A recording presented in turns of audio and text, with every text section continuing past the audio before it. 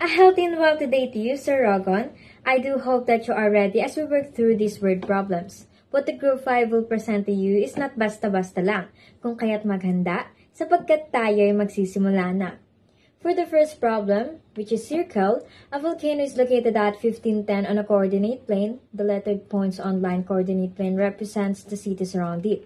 The government remind those cities around 14 kilometers radius of the volcano to take precautionary measures in case of emergency. Find the equation of the circle that represents the range of the volcano and sketch the circle. Which among the cities are outside the 14 kilometers radius of the volcano? So the givens are the volcano is located at 1510. That will be our center, and its radius is 14 kilometers. However, the cities outside the 14 kilometers radius of the volcano is being asked.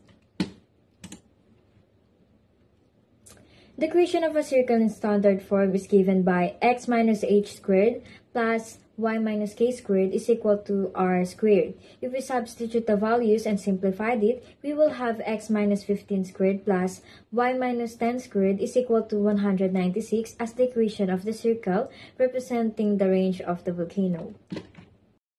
So, let's start to find the answer. Because there is no series given, let's assume that the coordinates of the cities are as follows. City A is 2115, City B is negative 610, City C is 15, negative 4. To determine which cities are outside the range of the volcano, we need to compare their distance from the center of the circle, 1510 for City A, to the radius of 14 kilometers. If a series distance from the center is greater than 14 km, it is outside the range of the volcano. If it less than or equal to 14 km, it is within the range and should take precautionary measures. We can calculate the distance between each city and the center using the distance formula.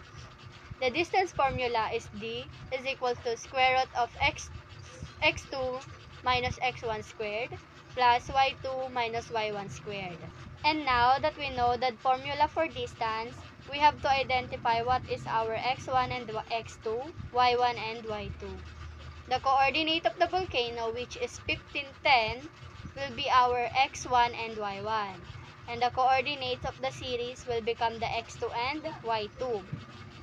To determine the distance of city from the volcano, first, let's find the value of x1 and y1, x2 and y2. So, we get x1 is 15, y1 10, x2 is 21, and x2 is 50. So, using the formula, let's substitute them. Therefore, distance is equal to the square root of 21 minus 15 squared plus 15 minus 10 squared.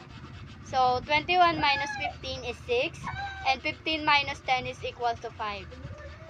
So, we get 6 squared is 36, and 5 squared is 25. So, 36 plus 25 is equal to 61. Then, the square root of 61 is 7.81. Hence, the distance of the city from the volcano is 7.81 km. 7.81 km is less than 14 km. So, therefore, City A is within the range of the volcano. Now, let's assume that the coordinates of City B is 20 and 8. To calculate the distance between the city and the center, we will be using the formula. So, T is equal to square root of 20 minus 15 squared plus 8 minus 10 squared. D is equal to 5 squared plus negative 2 squared. D is equal to square root of 25 plus 4. And D is equal to 29. After that, we will go into square root of 29. So, this equal to square root of 29 is equal to 5.39 kilometers. Since the distance between the city and the center is less than 14 kilometers, then our CTB is the outside the range of the volcano. Lastly is the CTC, and to determine the distance of CTC from the volcano, let's find the value of x1 and y1, x2 and y2. Then, let's substitute them. Therefore, the distance is equal to square root of 15 minus negative 4 squared plus 15 minus 10 squared. 15 minus 4 is 11. 15 minus 10 is 5. Therefore, 11 squared is 121. 5 squared is 25. So, 121 plus 25 is equal to 146. Square root of 146 is 12.8, hence, the distance of CTC from the volcano is 12.8 kilometers. 12.8 kilometers is less than 14 kilometers. Therefore, CTC is within the range of the volcano. To be sure, we use decimals to check if our answers are correct. The red dot is the volcano. The circle is its range. We can see that the CTA and C are within the range and CTB is outside the range, just like in our answer. Therefore, CTB is outside the range of the volcano, while CTs A and C are within the range and should take precautionary measures.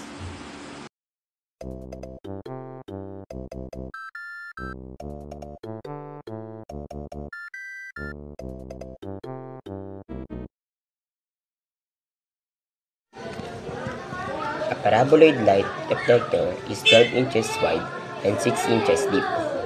Where should the light source to be placed to produce a concentrated beam of light?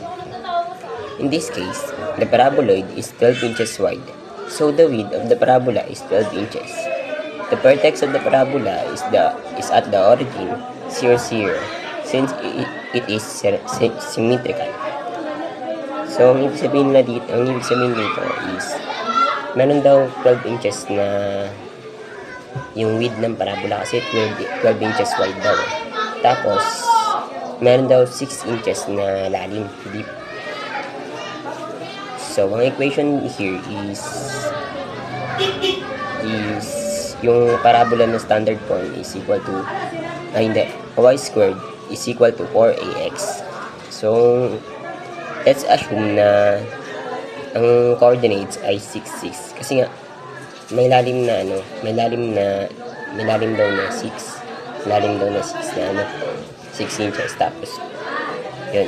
Kaya yun yung coordinates. So, yung x tapos y, substitute na natin siya dun sa formula, sa equation. So, y squared is equal to 4ax. Tapos, substitute natin yung coordinate na 6 tapos 6.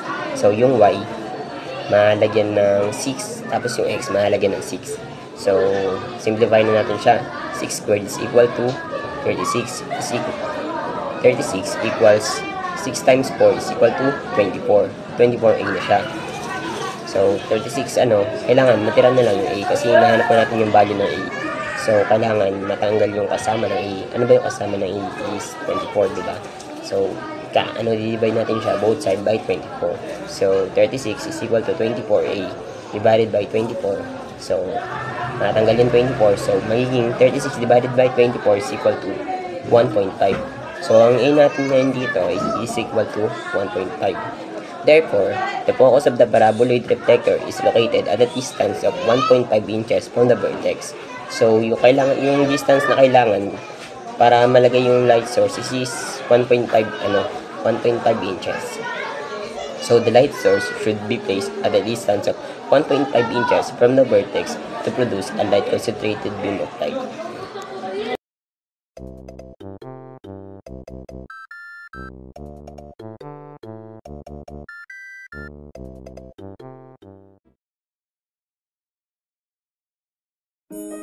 I'm Janmar and I'm here to solve our new problem. So we have problem number 3. An elliptical oval is 60 meter long. Two poles located at the foci are 40 meter apart. How wide is the oval? These are the given based on our problem. 60 meter long and 40 meter for our foci. To find the b, we can use this formula. C squared is equal to a squared plus b squared. So our equation is 20 squared is equal to 30 squared plus b squared. We need to transpose the b squared.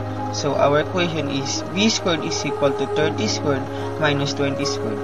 And then b squared is equal to 900 minus 400. Is b squared is equal to 500. After that, we are going to square root the 500 to cancel out the squared on b squared. So b squared is equal to square root of 500 is b is equal to 22.36. And these are the coordinates. The center is at the origin or 0, 0. The vertices are located at the negative 30, 0 and 30, 0. The foci are located at the negative 20, 0 and 20, 0. Our LR is 16.7 and these our LR coordinates. Negative 20, 16.7 and negative 20, negative 16.7 and 20, 16.7 and 20, negative 16.7. So the equation of our ellipse will be x squared over 30 squared plus y squared over 22.36 squared is equals to 1. Or x squared over 900 plus y squared over 500 is equals to 1. Going back to problem number 3, we are asked to find how wide is the oval. So for us to be able to find how wide is the oval, we need to multiply the value of b by 2, which is 22.36 times 2. Therefore, the width of the oval is 44.62 meters.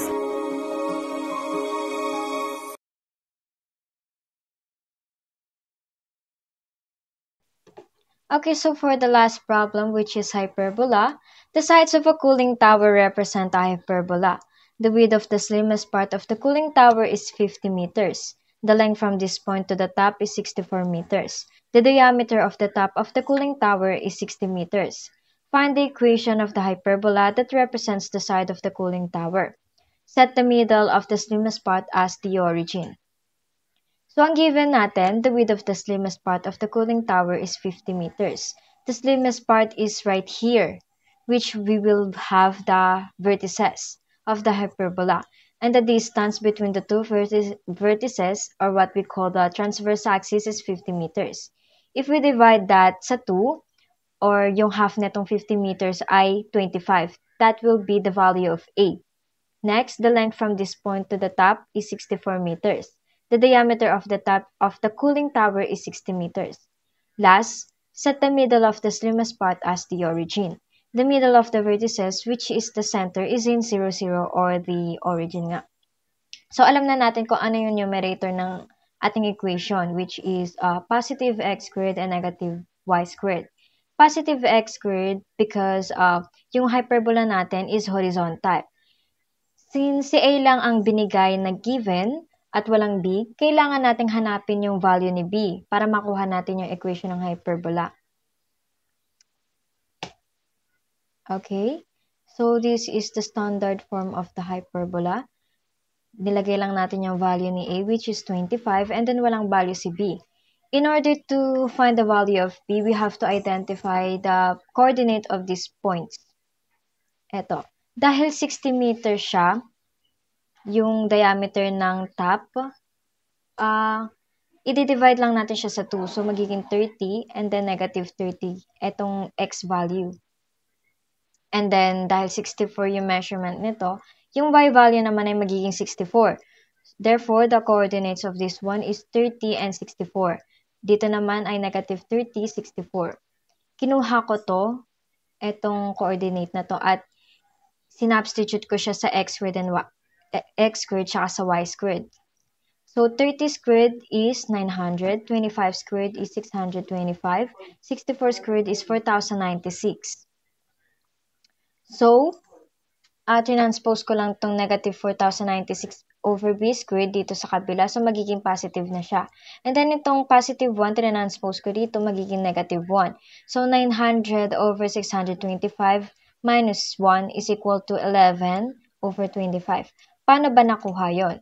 So, ang gagawin natin, 900 over 625 minus 625 over 625.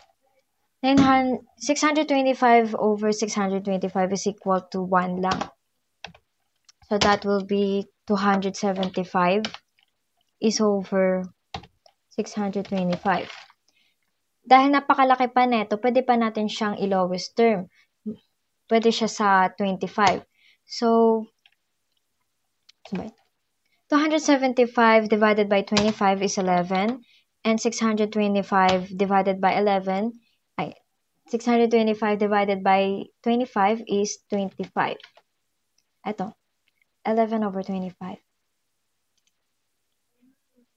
So cross multiplication, 11 times b squared is 11b squared. 25 times 4096 is 102,400. Para makancel yung 11, we will divide 11 both sides. So b squared and 102,400 divided by 11 is 9,309.09. So ito na yung ating equation. And then, para makasigurado kung tama ba yung ating equation, ay dinesmos ko siya. And then, makikita dito yung coordinates nung vertices and then yung coordinates din nung nasa top corner. And then, makikita natin na nasa linya siya. Ayan. Therefore, tama siya. The equation of the hyperbola that represents the side of the cooling tower is x squared over 625 minus y squared over 9,309.09 is equal to 1. Again, I am Ashley Katie Mabantot. Thank you for listening, and dito na po nagtatapos ang aking presentation. Have a nice day, everyone.